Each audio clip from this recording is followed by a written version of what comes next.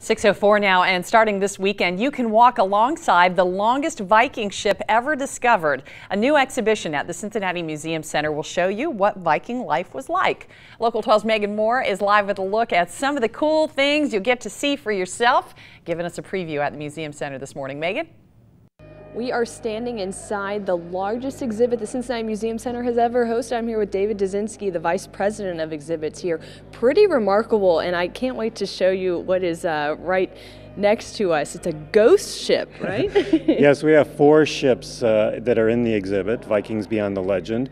And this one ship that's behind me is a ship where the actual wood from the ship doesn't exist anymore, but the rivets do. They were recovered in an excavation, so they've been beautifully suspended and lit here so that people can see the outline of the ship that once was. Wow. It's believed that this ship was actually part of a burial, so the wood was actually burned away and the rivets were found in a pile. That's amazing, and to put this all back together the way that Randy's showing us right now. Yeah, it's just a beautiful display, a way of showing a ship that doesn't exist anymore today. But it's one of we have over 500 artifacts from the Swedish History Museum as part of this, from Stockholm.